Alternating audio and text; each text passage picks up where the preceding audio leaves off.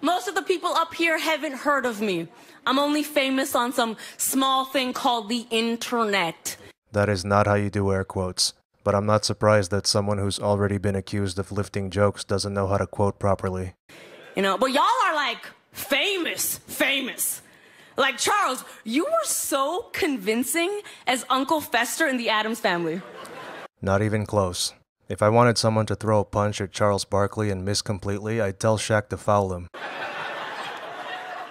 And Ernie Johnson, you were great as the scary ventriloquist dummy in Toy Story 4. Better, but not very self-aware. She's Canadian, but frequently says y'all. She can't call someone else a ventriloquist dummy when she doesn't even have a voice of her own. No, and Shaq, as far as I know, Shaq's never done any acting. If Superwoman is an acting credit, then the Man of Steel is one as well. The difference is that Shaq has real-life powers on the court, while Singh only has make-believe powers on Twitter. Dwayne and Gabrielle Union have a wonderful marriage.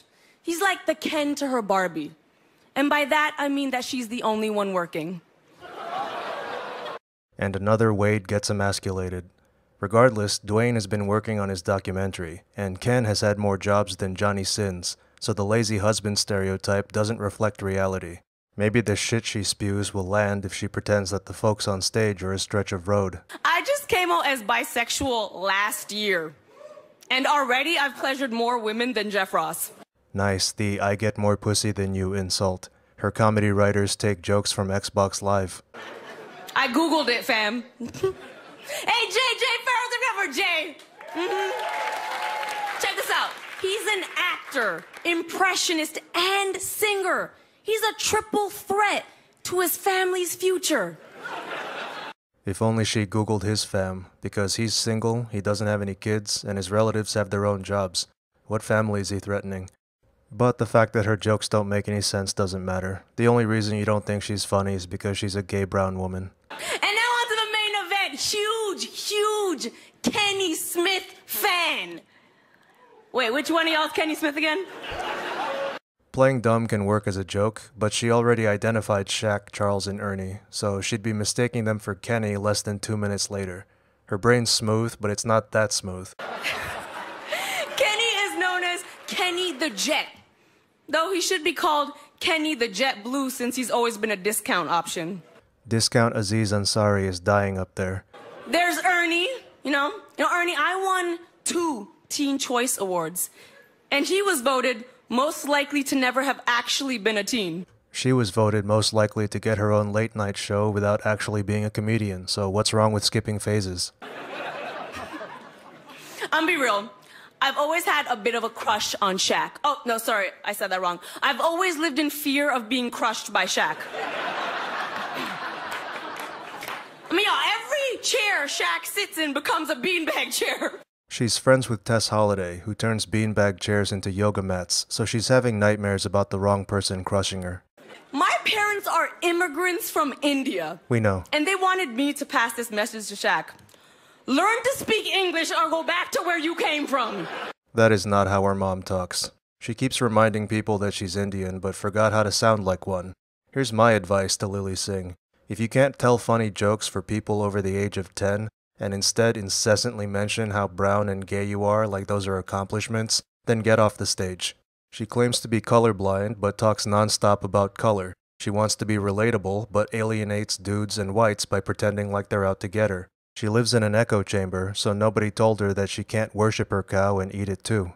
She claims that having her own show makes her a threat, but she's more like a car alarm, loud and obnoxious but easy to ignore. If we're lucky, her show won't be renewed, and her superpower in 2020 will be invisibility. His parents are probably using the kitchen, so he'll make that shake in this room, on the only other black leather couch I know of where there's no job waiting for the loser who's getting humiliated on it. Raw eggs. I like mine's raw. It depends on you, okay? Maybe you want to compromise your immune system during a lockdown, and maybe you never want to do that. It depends on you. It's too bad he didn't get into the pros and cons of cooked versus raw eggs in a smoothie. Maybe he'll do that the 5th time he makes it. And I'm gonna take 2 spoons of All of them all berries. You'd think that growing up in a house full of decorative plates and drinking glasses would teach Tyrone the finer points of dining, but no. That peasant doesn't even know what a tablespoon is. So I'm gonna take 3 also of the dates, okay? He's not even close to hitting 50 grams of protein. If only his resume had as much filler as his recipe. And now, I'm gonna put my walnuts. I like to do my homemade protein shakers because I know what I'm putting in. I know there's no chemicals in it. Everything in that shake is made of chemicals, from the food to the endotoxins that the bacteria your dumbass introduced leave behind when they die. Nuts, dried cherries. When Tyrone arm checks a girl at the mall and tells her he lives with his mom, the area around the cherry dries up too. So everything you see me taking is 2 spoons, okay? 2 spoons. You know what? Let me make it 3.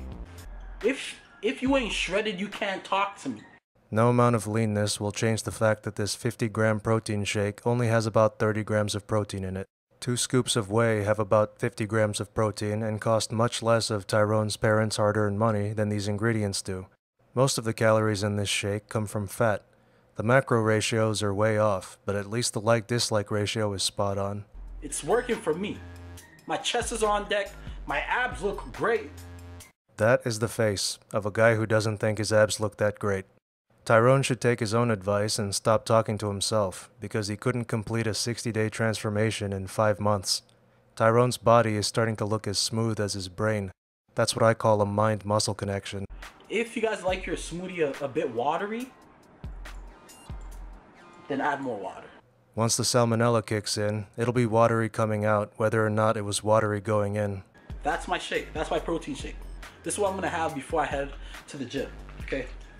So now, let me blend it up.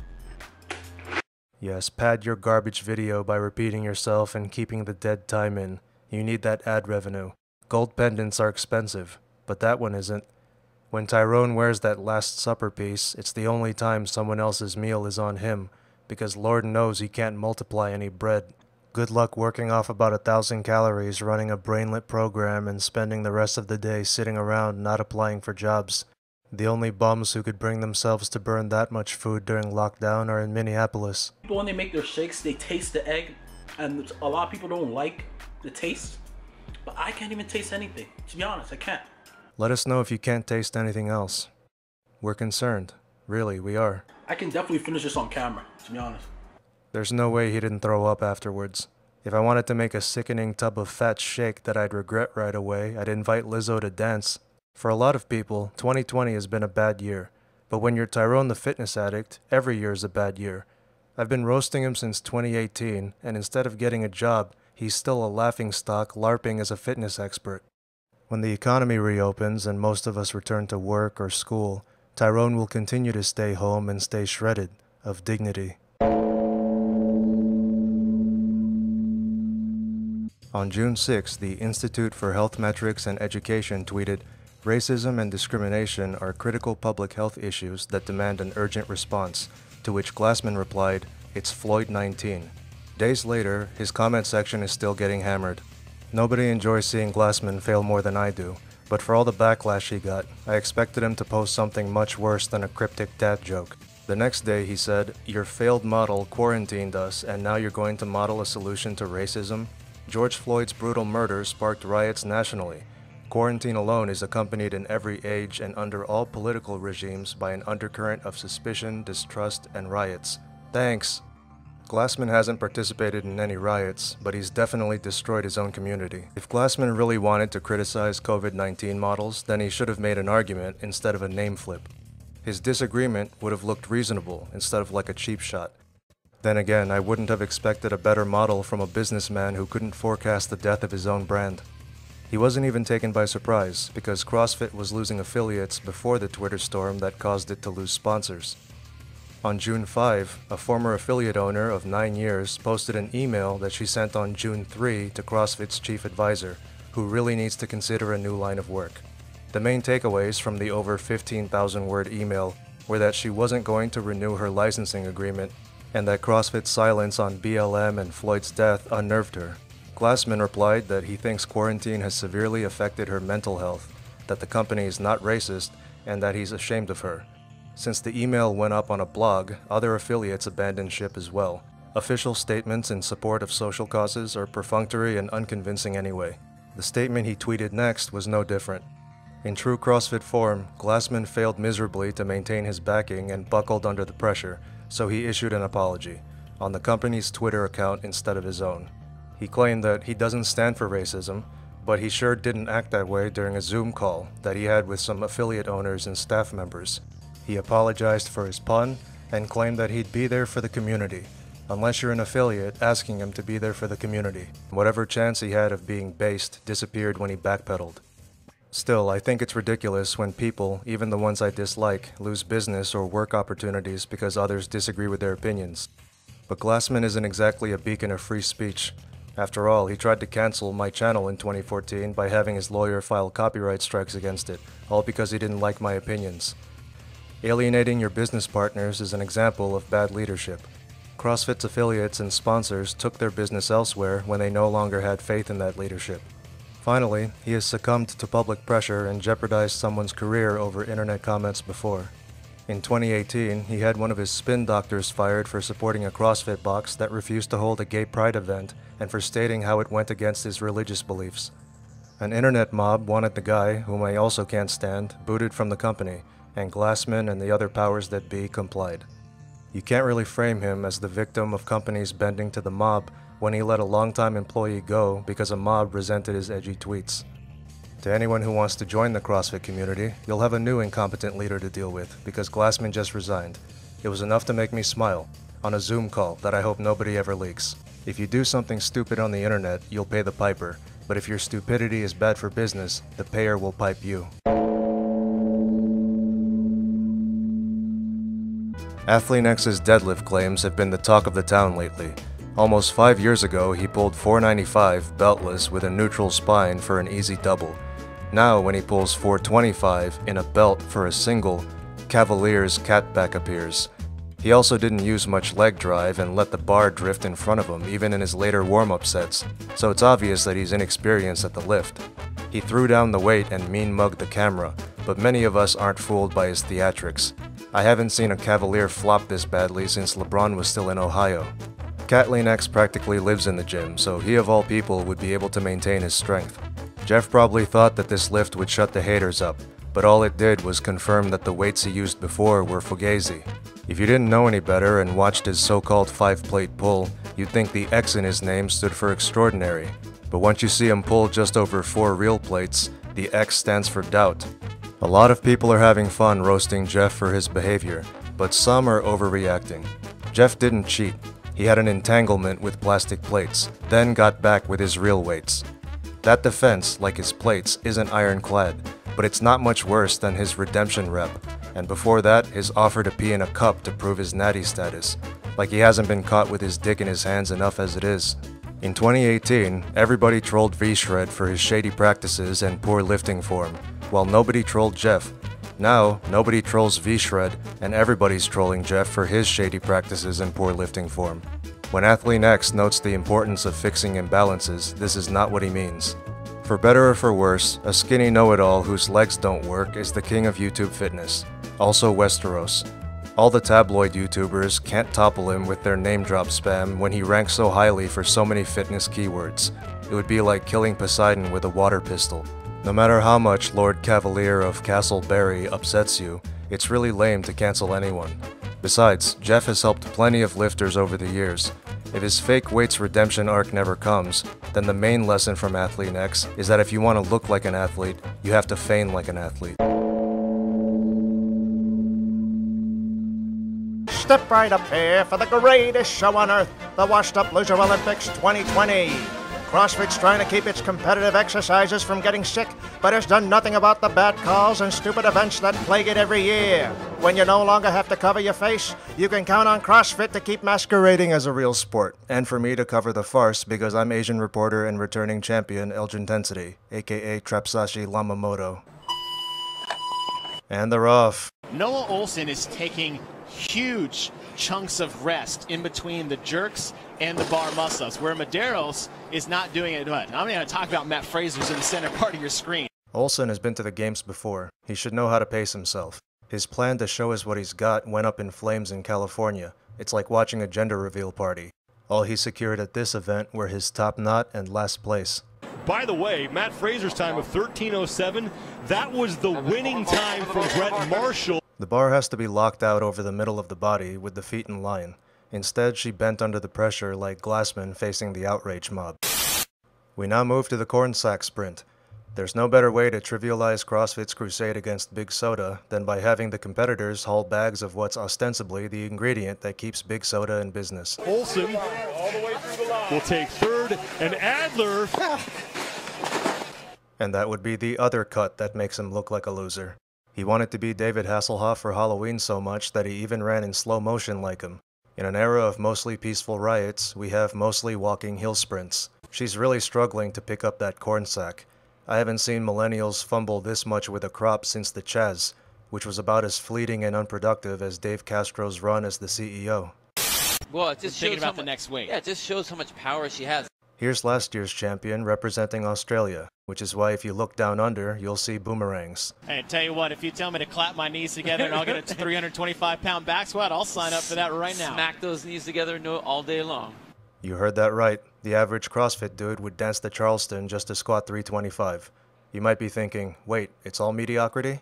Always has been. She might get away with it, but rising from the hole like that can cost you your knees, which brings new meaning to out-of-pocket expenses. There's no audience at the games this year, but her knees clapped so much that she was still getting a round of applause. You can see her drop slightly before the press to gain momentum, which isn't allowed. She was using questionable methods to prove her strength and expected nobody to notice. Who does she think she is, Jeff Cavalier? Wow, look at that. Athlean-x and the judge thought she just took a stutter step each time, but she was actually traveling. Oh, there was a lot of fight going on there. Either she can't count to 3, or she really just tried to finesse an extra attempt with 1,000 cameras aimed at her. That feel when her wheels didn't rise overhead or turn in her head. So you have the full 45 seconds. If you need to re-rack or whatever, are they going to let her do it? No. So she's going to get 127. Imagine being clueless about such an old event. CrossFit claims to prepare people for the unknown and the unknowable, but it can't get them to remember a 4-page PDF from 2006. All right, so very tight. You see her get, everything's engaged. She gets right up past the knees. She's hanging out there, trying to get those hips. You see her inching up. There's the lockout, shoulders behind the bar. What a surprise. CrossFit still hasn't flattened the curve. Until then, this well's dwindling liquid resource is the fluid in her discs. Too bad her glutes can't extend her hips as well as they extend her Instagram reach. How is my face burning and I actually have a chill?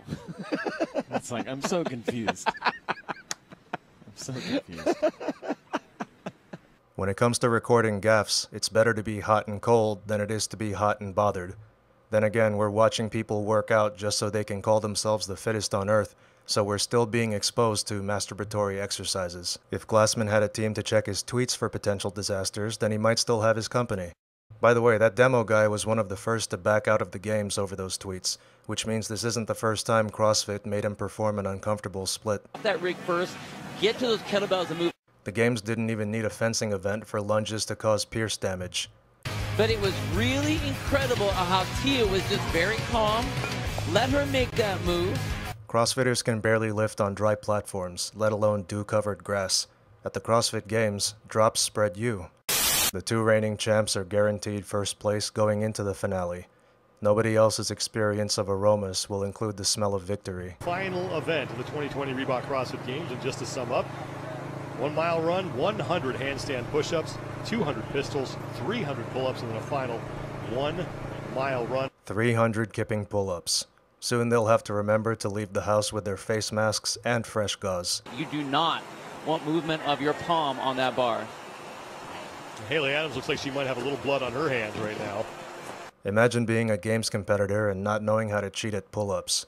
Then again, you can be a presidential candidate and not know how to form a sentence, so anything is possible when you put what's left of your mind to it. And Haley Adams is just, you can see both of her hands now look like... Yeah, it looks like both It looks hands. like it's hard to tell if that's the grip or the tape, but it looks like there's red on both grips. It took a lot of grit for her to finish the event, but a much lower grit to finish her hands. And Wells looks like she has a sizable amount of blood smeared on her shorts. I mean, we heard that from the demo team. No one was left unscathed testing this event, and it's bound to happen. This isn't unfamiliar. Maybe if you're seeing it for the first time, it might seem like a murder scene running down the last mile, but this is just kind of par for the course. It happens in events like this sometimes. Par for the course for her would be filming from behind. If I wanted to see a washed-up, curvy airhead with a bloody handprint, I'd watch Castaway. This final workout was named after a huntress who challenged her suitors to a foot race to decide who'd get her hand in marriage. One guy managed to win by getting the goddess of love to give him golden apples to throw in front of Atalanta and distract her whenever she got too far ahead. While the games took place at the site of the first competition, there's no better way to return to CrossFit's roots than to name the finale after the story of a guy who had to cheat because he sucked at sports. 0! Every once in a while we make some good friends. So I'd like to dedicate this next one to a good friend of mine, Elgin Moniz, a.k.a. Trappy Davis Jr. Everybody drugs their body sometime. Everybody tries the gear somehow. Something in my lips just told me my sometime was now.